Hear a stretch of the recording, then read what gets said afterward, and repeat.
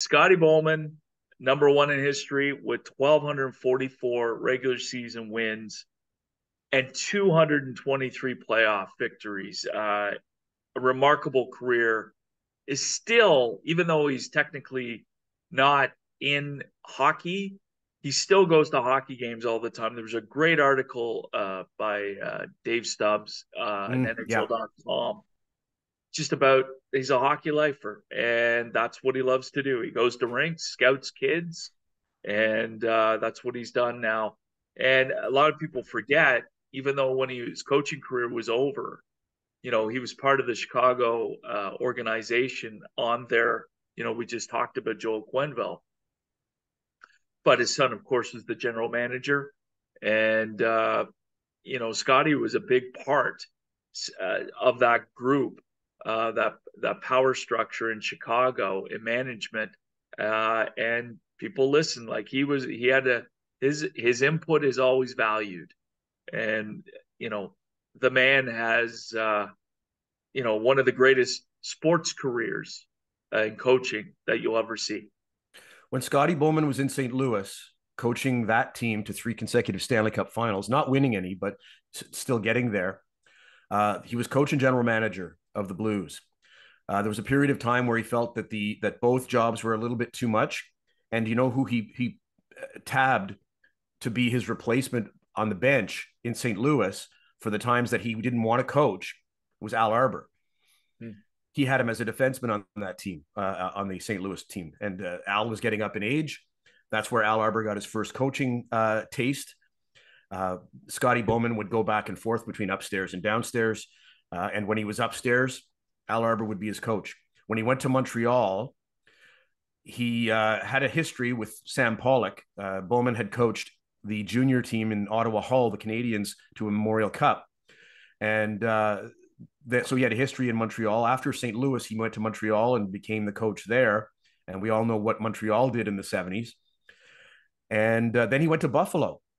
And he was coach and general manager in Buffalo. And when he didn't, there were certain aspects of the general manager's job he didn't like working out contracts with players, especially when he had to coach them. So he handed that part off to his assistant general manager, Jerry Meehan. And Meehan, climbed the ladder of executiveness in hockey as well. Then he went to Pittsburgh and he was director of player development. Bob Johnson was the coach, and Bob Johnson succumbed to cancer. And Scotty went behind the bench in Pittsburgh and won a Stanley Cup there. It just success after success after success after success. And there were times when players hated him. In Montreal, he played mind games with players. But when they were looking at their Stanley Cup rings on their fingers, they all had to agree that Scotty Bowman brought out the best in them. And he was a guy. He was an innovator as well. That change where a guy gets off in the defenseman's door and a player jumps on at the other door, and gets like a 40-foot head start. Scotty Bowman was one of the guys that innovated and brought that in. I can't remember if he was one of the first guys to employ pulling the goalie with a minute left in the game, but something tells me that he was. He was always thinking about what can we do to help our team win this game or any game. And he was one of those guys that was always thinking, trying to figure things out. Well, a couple of stories that I heard, Steve Shutt told a couple of great stories about, you know, how the team did not like Scotty at all. And quite honestly, they hated him. But then they would get their Stanley Cup check in June or whenever they got it, because they won so many of them, and they put up with Scotty. But the other story was, I guess they were on a for the Montreal Canadiens of the 70s. I guess they were struggling to put the puck in the net.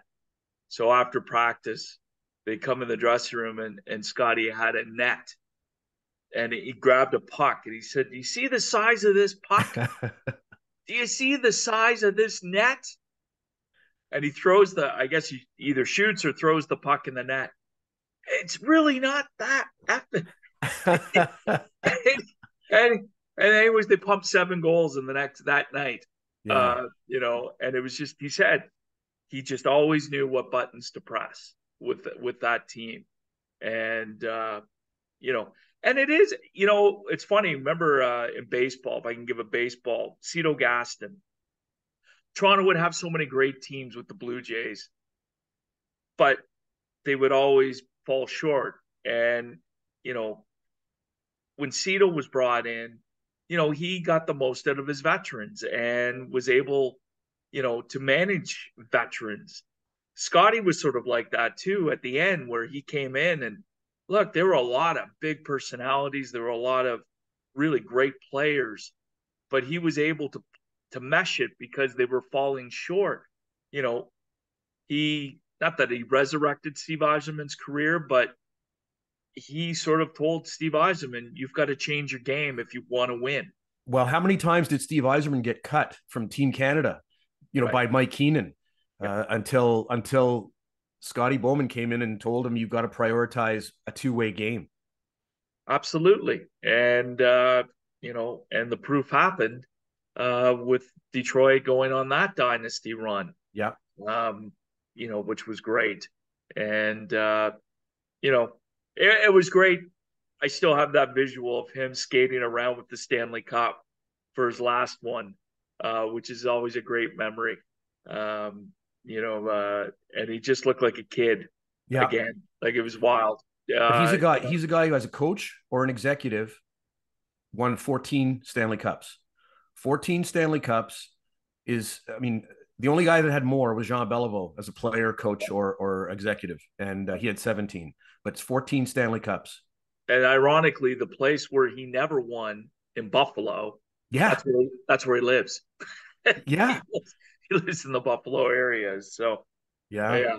yeah, it's crazy. What a hockey life that he had for sure, and influenced so many players and people in the game. So Scotty Bowman is number one on our list as the NHL all-time coach.